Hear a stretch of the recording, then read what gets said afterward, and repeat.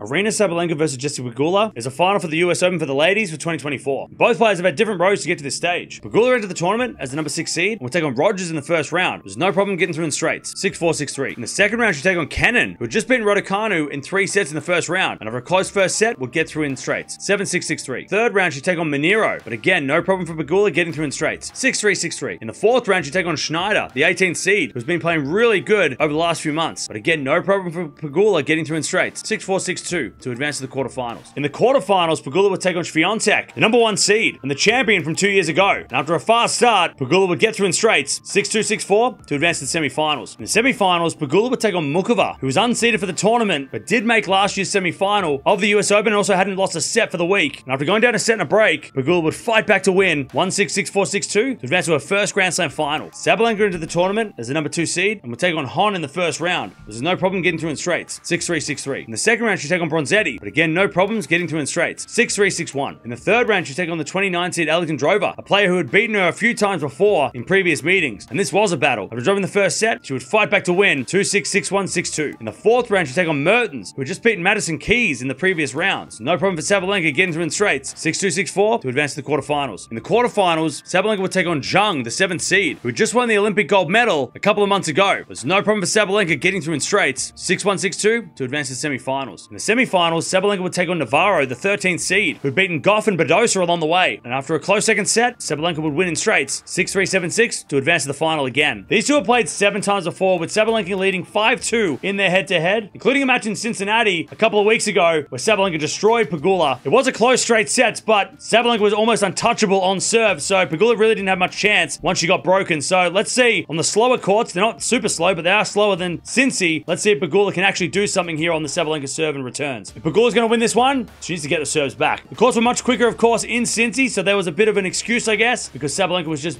absolutely smashing the ball. But this time around, she should be able to get the ball back more, and she needs to do that a lot. Hustle as well, just like we saw against Muchova. She's going to have to do that a lot and defend like crazy if she's going to be a chance. Sabalenka's going to win this one. She needs to serve well and limit the errors. There was a lot of errors towards the end of the second set, which allowed Navarro back into the match, so she needs to eliminate those if she's going to win her 3rd Grand Slam. So here we go. Here's the rematch of Cincinnati. Pegula Sabalenka. This is in front of the New York crowd. Pegula's home crowd, but I think Sabalenka's going to get it done in 3 sets. Pegula's had a great tournament. First Grand Slam final. She deserves it, but I think Sabalenka's going to win her 3rd slam. She just looks so good this week. She looked so good in the last couple of weeks. But let me know down in the comments below who's winning the title.